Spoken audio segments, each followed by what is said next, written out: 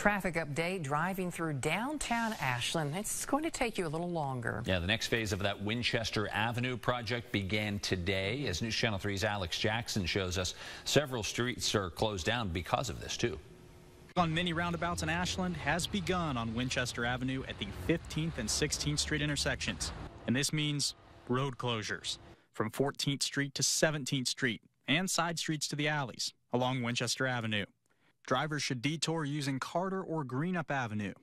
The city says that intersections and the demolition of sidewalks on both sides of Winchester from 15th to 16th are happening at the same time to optimize construction efficiency and allow for improvements on this block within a concentrated time frame. The roundabouts were originally not supposed to be constructed until March or April, but the city says the project now will cut about a month off the total project completion time through starting that phase now. But the contractors came to us about a week or two before Christmas and said, hey, we have a way to kind of speed this whole thing up.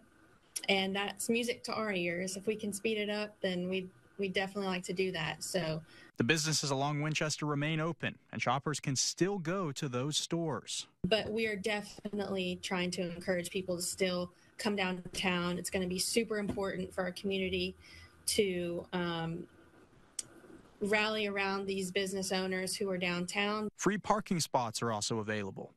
The city lot on 14th and Winchester next to the Paramount, the city lot on 14th and Winchester next to the Delta Hotel, the city garage on 17th and Carter Avenue, and side streets past the alley and on Carter and Greenup Avenue.